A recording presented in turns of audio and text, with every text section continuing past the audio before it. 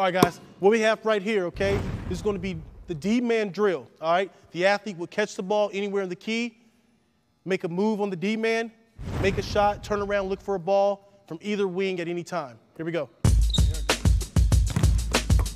There, okay, soft touch. Come on, let's go, let's go, let's go. Elevate, there you go. Okay. Good, there we go, turn the shoot, turn the shoot, turn the shoot. Good job. Here we go, right here, right here. Keep working, keep working, keep working. Keep working, keep working. There it goes. Good shot.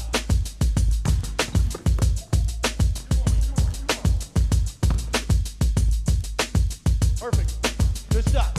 So in this drill right here, okay, the athlete will come off the screen, catch the pass, turn, shoot over the deep man. What the deep man does is with his arms up, it forces the athlete to go triple extension at highest point and shoot the ball, okay? Off the screen, there you go, catch and shoot. Good job. Back at it again, come on, let's go. Really come off the screen, come off the screen, here we go. Catch and shoot. There we go. Here we go, really come off. Catch and shoot. Highest point, bucket. Ooh. So what we got right here, great drill for the big man using the D-man, okay? The athlete will catch a pass from the top part of the perimeter, turn around, catch and shoot. Let's go. Good job, elevate, get up, get up, get up, get up. Good job, on the D-man, post him up, post him up.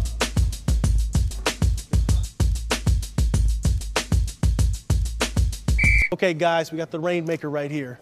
What this does is it makes the rim go from 18 inches to 15 inches. It gives the shooter more confidence, gives them more accuracy, makes them force more arc onto their shots. The Rainmaker makes the shot a little more difficult. Perfect. There it goes. Good shot, good shot, good shot. Good job. Keep working. Good shot, good arc.